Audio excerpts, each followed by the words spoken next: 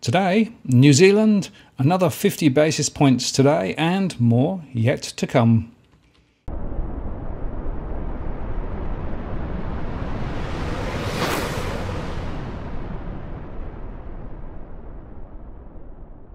Hello again, it's Martin North from Digital Finance Analytics. Well-noticed posts covering finance and properties with a distinctively Australian and New Zealand perspective. The New Zealand Monetary Policy Committee today increased the official cash rate to 3% from 2.5%, so up another 50 basis points. They said consumer price inflation is currently too high and labour remains scarce, so the committee agreed to continue increasing the official cash rate at pace to achieve price stability and to support maximum sustainable employment. The committee, they said, is resolute in its commitment to ensure consumer price inflation does return to within the 1 to 3% target range.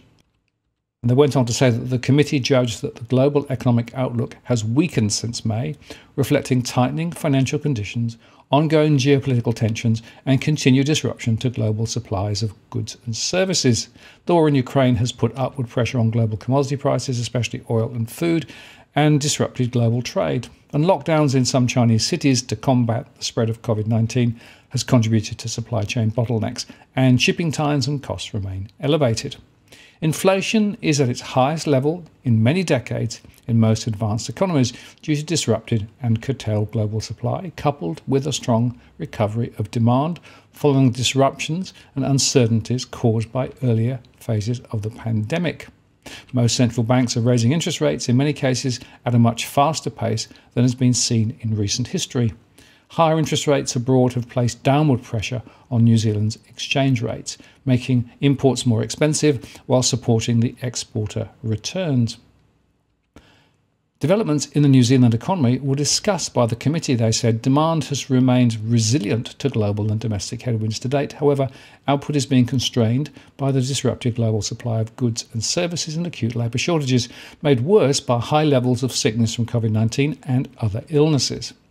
Members discussed the outlook for domestic demand. Residential construction activity has been strong, but the committee discussed downside risks to future construction activity, with some construction firms reporting a fall in forward orders.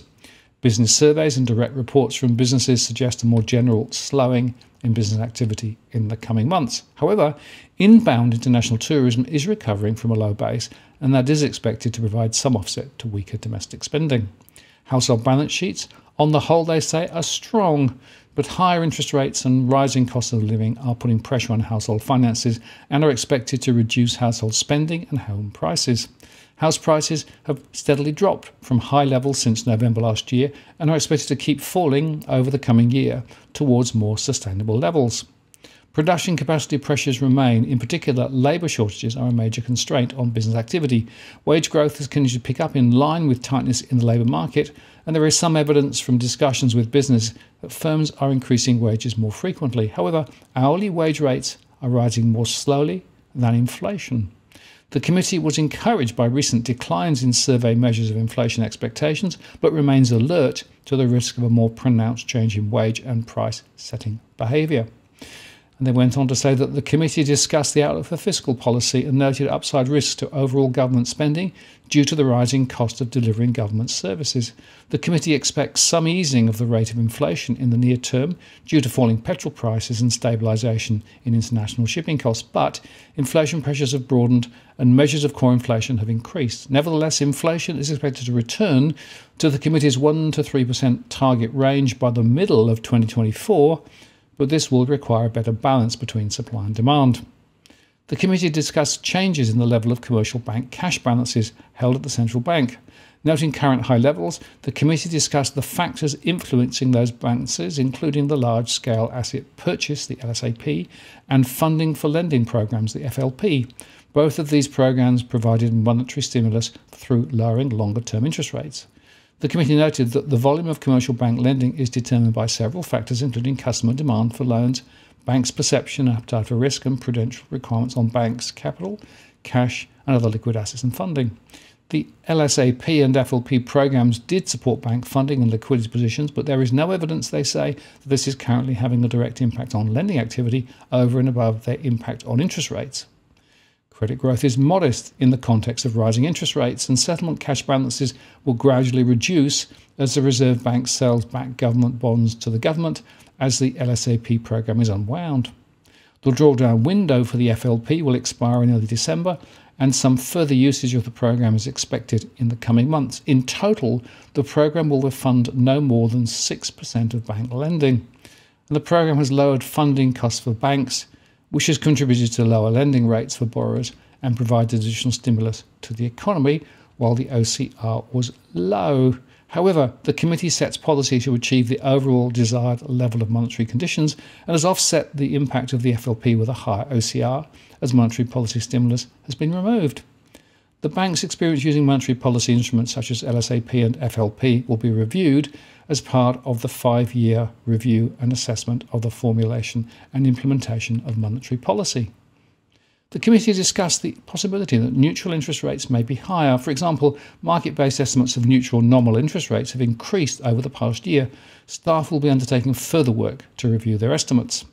And the committee agreed that further increases in the OCR were required in order to meet their remit objectives and discussed the appropriate pace at which to raise rates.